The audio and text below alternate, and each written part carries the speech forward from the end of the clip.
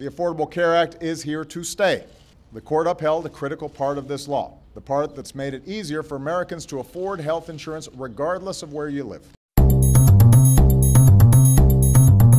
Essentially, the court had to decide whether or not those 7.5, 8 million people who buy coverage through the federal exchange were eligible for federal subsidies.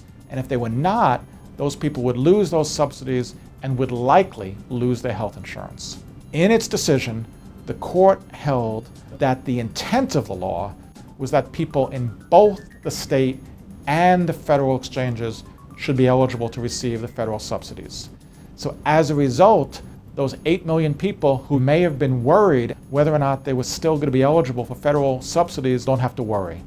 It's another important step on our ongoing effort to try to ensure that nobody goes without health care because they're unable to pay the bill. Do we still have millions of Americans who lack health insurance, even in 2015, even with the ACA?